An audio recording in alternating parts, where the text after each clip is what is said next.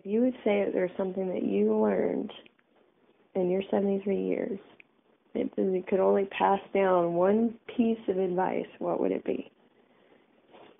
It would have to do with love. And always say what you want to say to somebody.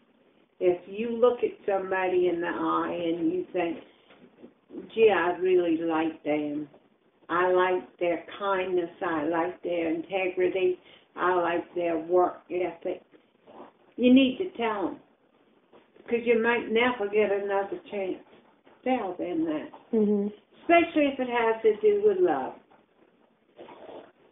You always need to show love. And that's the love of life, love of your spouse, love of your children, your brothers.